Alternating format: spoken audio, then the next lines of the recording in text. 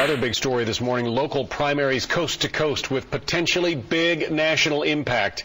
And in the race, analysts were calling a clear road sign for November. A Republican has come out on top. Republican Brian Bilbray narrowly beat out Democrat Francine Busby in a special election to fill Randy Cunningham's old seat.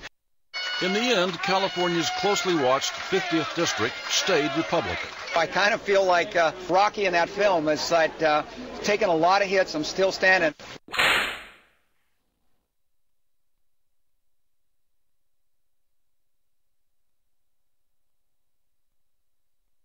The race, one of dozens held in 8 states across the country. Fox's Megan Kendall is live in Washington with a look at the results. Megan?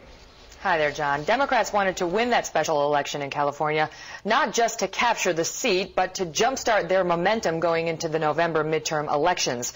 Those supporting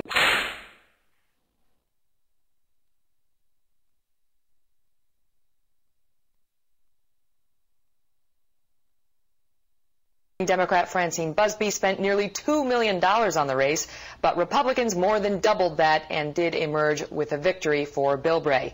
Bilbray, who ran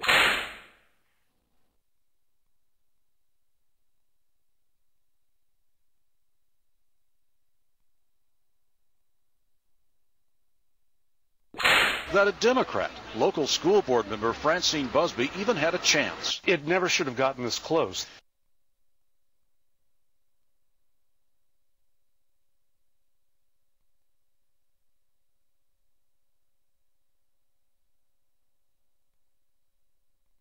We're casting these votes for people across the country who truly felt helpless.